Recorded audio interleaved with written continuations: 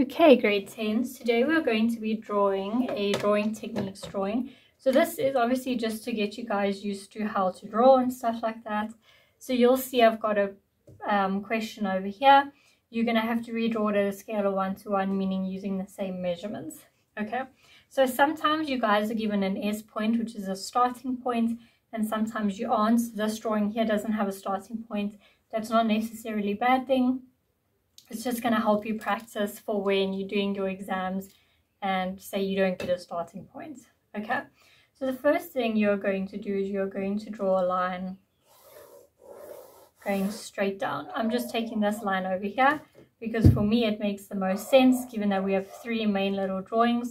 So we have the hexagon, this little circle over here, this little circle over here. So for me that's the main area where a lot of things are happening. Okay. And then you're going to draw a line at the bottom over here where your drawing ends.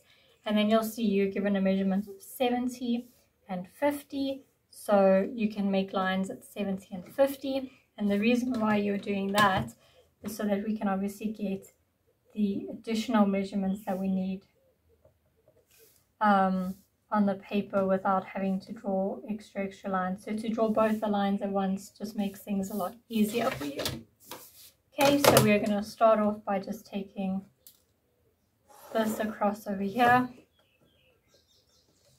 and this across over here. So that's a bit skewed. Let me do that again, and let me just do these a little bit darker for you guys so that you can obviously see where the lines are happening. My apologies for how big that one line came out.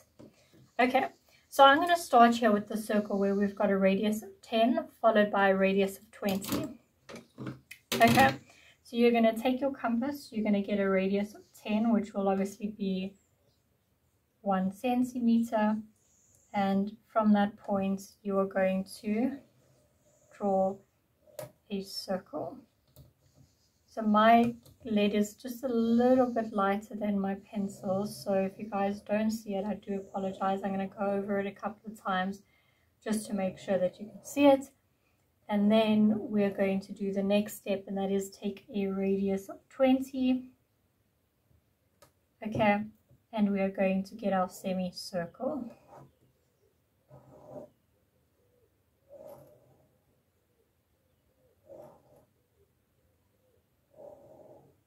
If you guys want, just sometimes when you hold your compass at a little bit of an angle, it actually makes it easier for you to draw. So instead of holding it completely straight, hold it at a little bit of an angle. It will help you guys keep your compass steady. Okay, so now we've got this over here. I would like to get the hexagon in. I'm going to do this one now because I know a lot of people struggle with the hexagon. And it's better for you guys to know it now in grade 10 than not be sure by the time you get to grade 11. So the length of the compass is a length of 40. So from this line here, at the bottom, you're going to take your compass with 40. You're going to lightly make a circle. Okay, and then you're going to take your compass. At the edge of the circle, of the semicircle, you're going to make a little mark like that. And you're going to do the same on the other side. Okay, and the reason why is because that actually gives you the hexagon without having to use your 60-degree ruler to draw it. So for me, this is an easier method. It's a lot quicker as well. Okay, so then once you've done that, you're going to draw in your sides just like this over here. And like that over there. And there you see you've got your hexagon in already. So now if you look at the drawing sheet, you'll see that the edge of the hexagon actually connects to the edge of the circle over there. And so what you're going to do is you're going to line them up with your ruler. There's no specific measurement for this one. This one is just one of those measurements where you look at it and you've got to kind of fill in the information yourself. Okay, so far what you have should look like this. Okay, so based on this drawing, if you have a look here, we have a lot more going on, but it looks like we need these measurements to get the rest. So it makes sense for us to get this part over here. So we are going to start off again by taking a measurement of 10 or a radius of 10. And once you have got that radius, you're going to draw a little semicircle like this over here. Again, mine is just a little bit lighter, so I'm going to go over it a few times to make sure that obviously you can see what I'm doing. Okay, then you see we've got a measurement of 42, so we're going to take our ruler and we are going to take a measurement of 42, just like this over here. And then once we have done that, we are going to draw a light construction line over here so we can make the next semicircle. So you know that even though this semicircle doesn't have a measurement, it will obviously be a radius of 10 because the lines touch the other circle with a radius of 10. So again, you're going to take your compass and you are just lightly going to draw in your semicircle once more. Okay, and it should look like this over here. Once you have done that, you are going to grab your edges and you're going to connect them so that it should look like this over here. Alright, so now that you have this, we are getting closer and closer to finishing the drawing. So we are going to take a measurement of 30 from the center line by the circle over here.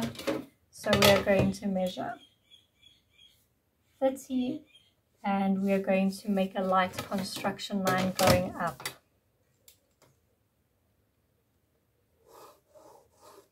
Alright, and it should look like this over here. Then if you have a look at the edges over here, now that we've got our 30 measurements, you'll see that there's a length of 40 and it stops at the edge over there and it stops just where the corner is going to turn. So we're going to assume, okay, because this is the middle line, it's 20, 20 because the sides are obviously equal. So we are going to do a measurement of 20 on this side over here and a measurement of 40 on that side over there. Alright, and then you can just draw a solid line in to show that both bits are connected.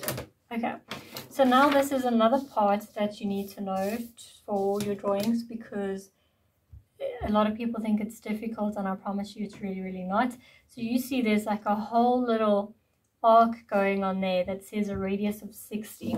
So what you do when you have something like that is you're going to take your compass and you're going to take the radius that they tell you to take. So now we've got a radius of 60.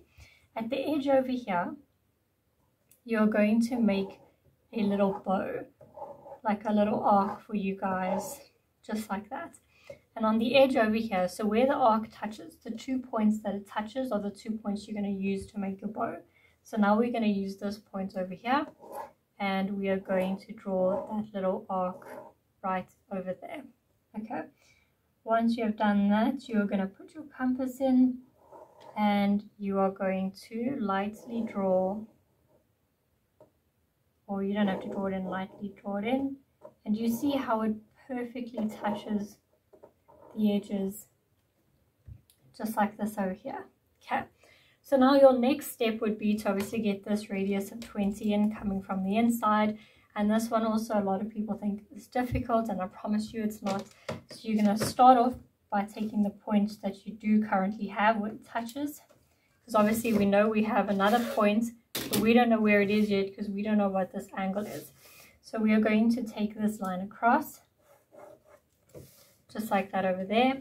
We are going to measure 20 and we are going to make a little mark, and then we are going to draw a line going down and we are going to draw, or we're going to make a mark at the measurement of 20, so it should be over there. So now what you're going to do is you're going to take your compass with a radius of 20, just like this over here, and you are going to connect the two pieces together. Okay, and it should look like this over here. And then obviously we know this edge touches the edge of the hexagon, and so you are going to connect it together like this over here. Okay, so these drawings are very, very easy, but it just boils down to practice. So the more you practice and the different examples that you practice, the better you will get at the end of the day when it comes to these drawings.